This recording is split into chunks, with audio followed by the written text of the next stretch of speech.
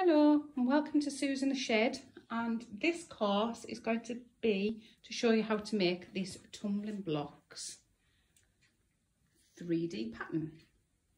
Now this was my practice piece and I've changed the design slightly to show the paler colour on the top because I actually think that works better. This piece isn't finished yet.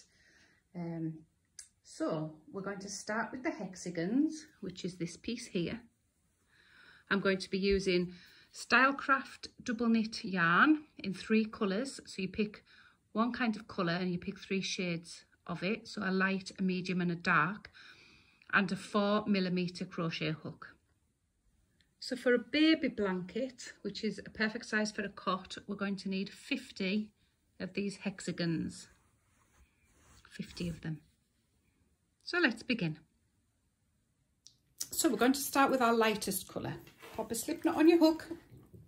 I'm going to chain 4. 1, 2, 3, 4.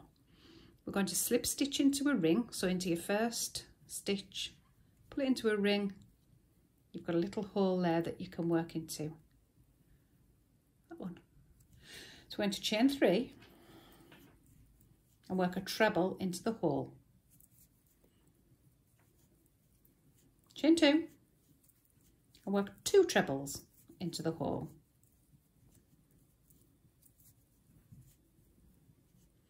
And what you're looking at there is 2 sets of 2. So we're going to chain 1. Then you're going to pick up your next colour, which is your mid colour. Slip knot on, and you're going to do another chain with that colour.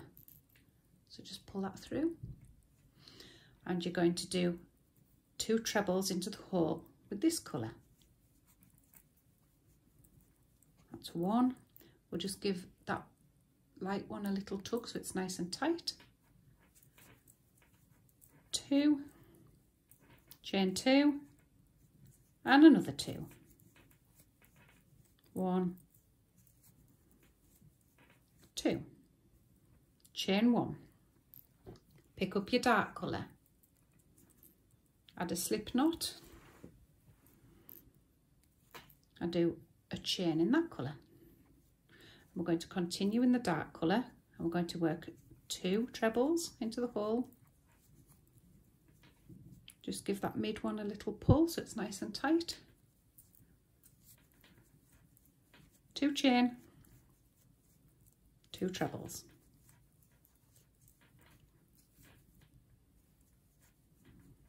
Chain 1. Now we're going to go back to the light colour, and what I'm going to do, rather than you cut off every row, for the first couple of rows we're going to drag the yarn over and work over it, and it saves you sewing in loads of ends. So we're just going to take it over our hook and fetch it through as a chain. We're just going to give that a little tug, that dark one, and we don't want this too tight because we need to work over it, so it needs to arch itself around the shape. And we're going to slip stitch 1, 2, 3 into the 3rd chain from the beginning. So 1, 2, 3, that one. Slip stitch, and we're going to start the next row. Just give that green a little tug, the dark green. So we're going to chain 3. 1, 2, 3. Going to work into the next stitch. We're going to make sure that piece of yarn's over the top of your hook so you can work over it. Trust me, it'll save you ages later. And into the corner we're going to do 1 treble, 2 chain and another treble, all the time working over that yarn as it's sitting at the top. You're going to treble into the next 2 stitches. Again, make sure that yarn's sitting over the top there. You see it? That one. So treble into the next 2 stitches. If you find this too hard to follow about working over your yarn, then feel free to cut it off and rejoin it at every row. And your last one is a treble into your hole there. Chain 1, and you know you've got 4. We don't count the first block because that gets finished as we come back round. So we're working in blocks of 4 now for this row. So we're going to fetch forward our light green. Loosely, to make a chain, you can tighten up the light blue And to hide this piece, because we're doing a treble, if we just did a treble, you'd see this run across. So to hide it, we're going to go underneath it to pick up the yarn, then into the hole and do a treble. Treble into the next 2 stitches, making sure that this piece of yarn is sitting across the top so you can work over it. 1, 2, and into the corner with a treble, 2 chain and a treble. Treble into the next 2 stitches.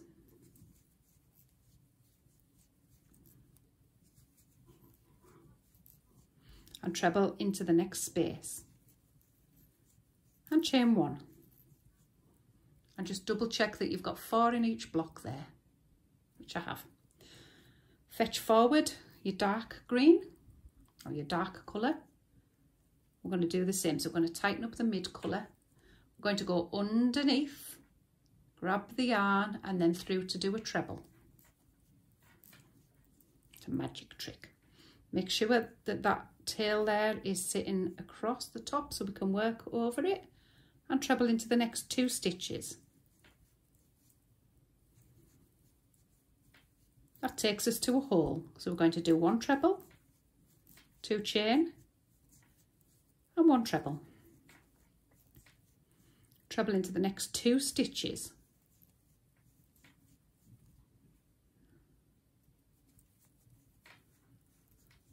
And 1 treble into the hole and 1 chain, and double check you've got 4 in each, which I have. So we're going to do this magic trick again about fetching the yarn forward, because it works okay on this row. The next row is a bit big, so we cut it off, but on this row, as long as you keep it loose, it'll work okay on this row. So fetch it forward, tighten that up, underneath, into your hole and work a treble.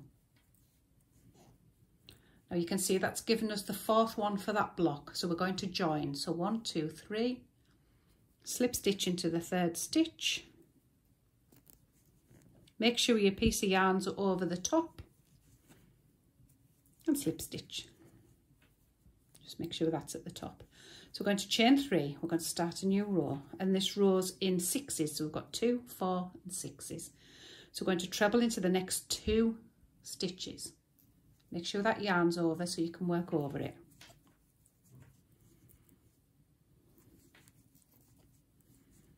Into the hole, treble, 2 chain and treble. Treble into the next 4 stitches. 1,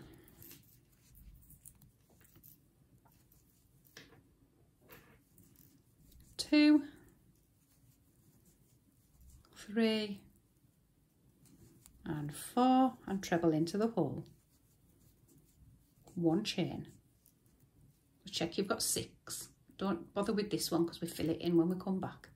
Check you've got 6. Fetch your mid colour forward. Don't make sure it's not too tight. If it's too tight, you're going to pucker your work up. Nice and loose, not too baggy, but just enough for it to sit along the top. Tighten up this colour. Go underneath, grab your yarn and go and finish your treble into that hole. You're going to treble into the next 4 stitches. Make sure this yarn's up on the top so you can work over it. 1, 2, 3 and 4. Into your hole, 1 treble, 2 chain, 1 treble. Treble into the next 4 stitches. 1, 2, 3 and 4.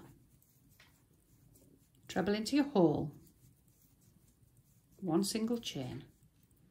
Check you've got 6 in each block. So we're going to fetch the dark forward.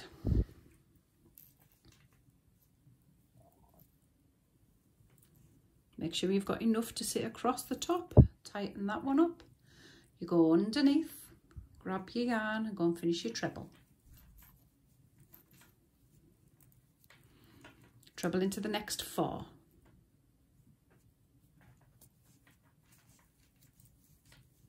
1, 2, 3, 4. Treble, 2 chain treble into the hole and treble into the next 4. 1, 2, 3 and 4. Treble into your hole and 1 chain. Check you've got 6. Now, we're not going to pick this up anymore because it's too far to stretch. It really will pucker if we do that. So what we're going to do is we're going to cut all of these 3 tails off at about 2 inches. And we're going to go back and get the pale one and rejoin it.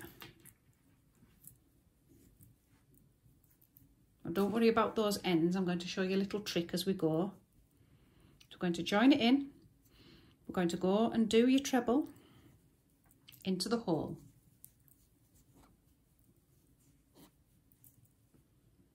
And treble into the next stitch. Just pull that green one tight, and that's giving you your 6. 4 on that side, 2 on that side. So we're going to slip stitch into the 3rd. And the final row, chain 3. We're going to treble into the next 3 stitches. 1,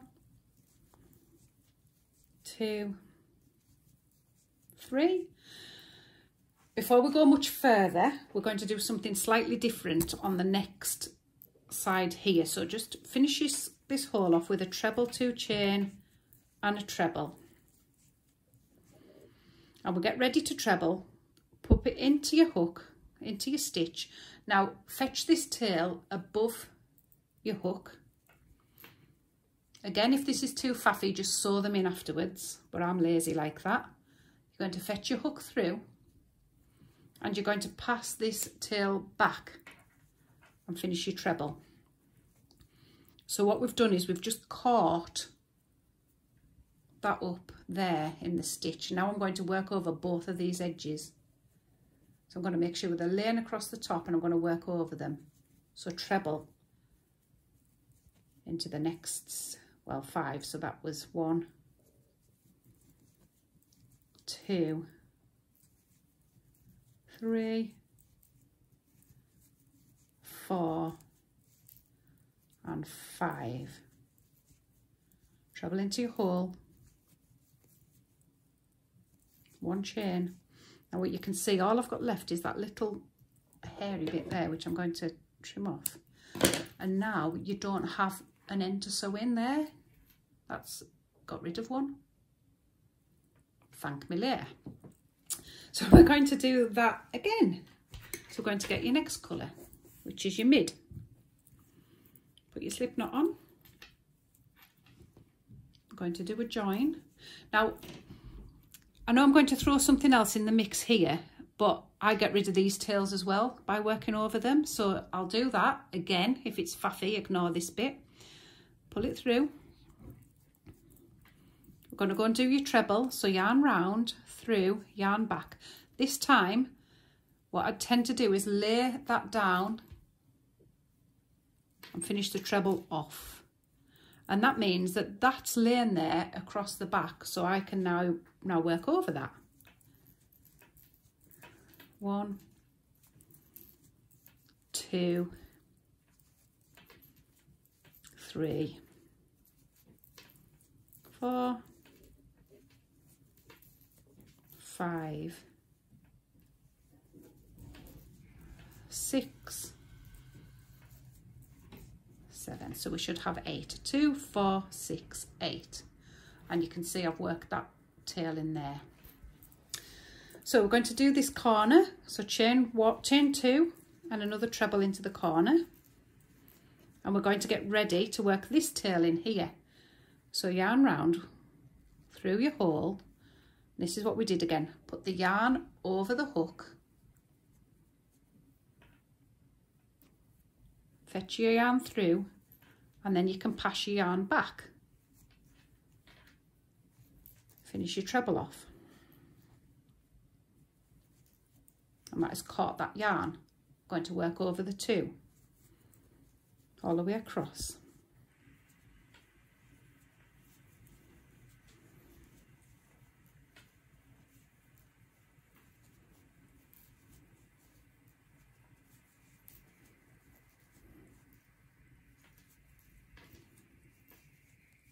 And into your corner. Chain 1. You can see we've just got a little bit to cut off. Again, no tails. Magic. We're going to add the last dark green. Chain 1. I'll show you how to work this tail in again. So yarn round, you go through, you fetch your yarn back, you lay your yarn down flat and work over it.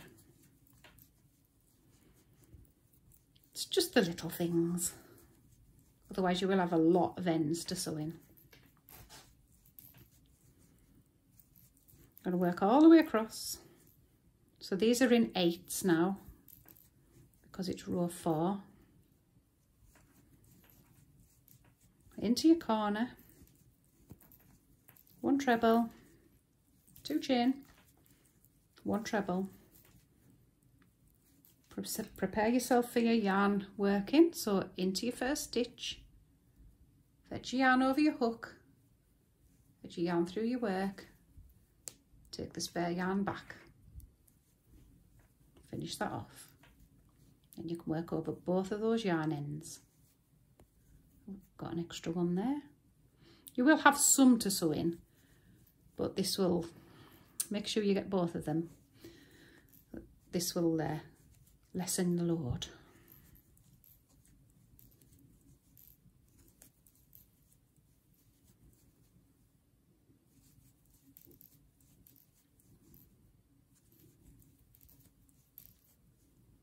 And 1 in the corner. 1 chain. So all we've got to do now is finish this little bit off. So we're going to go back and we're going to cut all these yarn ends off again at a couple of inches.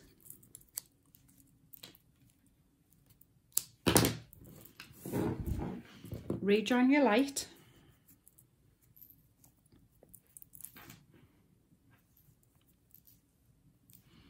Fetch it through, pull your dark tight.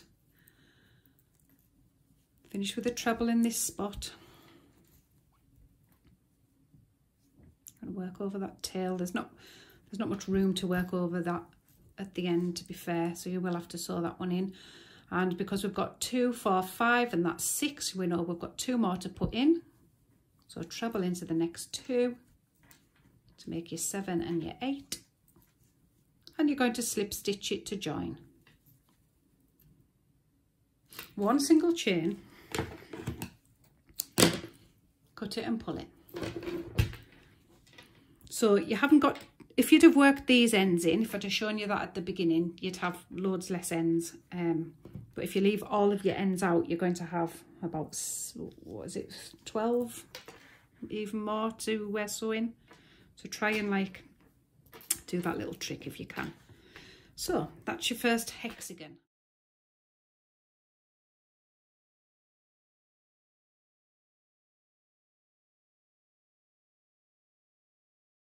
Do those, have a go, happy hooking, come back next week and I'll show you how to join them.